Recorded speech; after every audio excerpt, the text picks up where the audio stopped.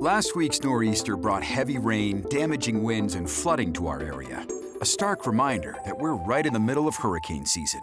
And chances are, we haven't seen the last of this kind of severe weather. So, what can be done about it? Well, about 11 years ago, Dr. Alan Blumberg of Stevens Institute of Technology had a big idea.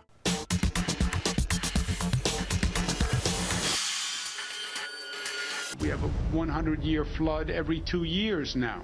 It was the storm that turned the East Coast upside down, destroying homes, obliterating businesses, ruining coastlines, uprooting lives. There is no more beach. It is all ocean. There are no more streets. They are all water. Like so many, I watched as Superstorm Sandy reduced our beachside towns to rubble. In the past 2 years, the focus has been on getting people back on their feet. We can't fight Mother Nature. Get out of her way. But what if you could? Hurricanes are fueled by heat and energy in warm ocean water. Dr. Alan Blumberg of Stevens Institute of Technology has this big idea that if you kill the heat, you'd zap the energy and eliminate or weaken the storm, thus fighting Mother Nature. We have to cool the eye, all the water under the eye, which is an area probably half the size of New Jersey. He says his patented technology, the Hurricane Slayer, is up for the job. Don't judge it by its name. This is just a small prototype. But imagine 200,000 large tubes dropped into the Atlantic Ocean and the Gulf of Mexico. Cooler water enters through a bottom valve, and as it exits, it changes the water's surface temperature. The other option? Build a few massive slayers. He says both can knock a storm from a Category 5 to a 2. This sure seems like a big idea. And it's a doable idea, too. And I'm pretty sure it will work.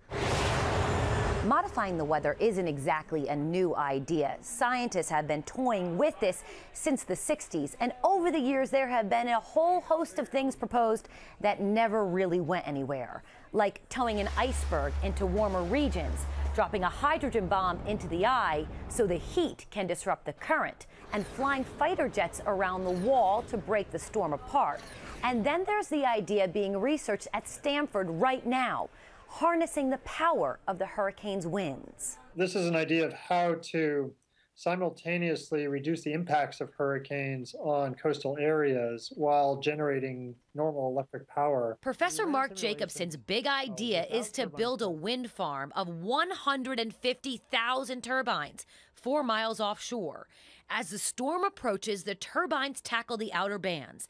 They help to cut the wind speeds, which reduces wave heights, supplying less energy to the core of the storm. So by the time the fastest winds in the hurricane, which are around the core in the eye wall, reach the turbines, the hurricane is already substantially dissipated. His research deals specifically with hurricanes Katrina, Isaac, and Sandy.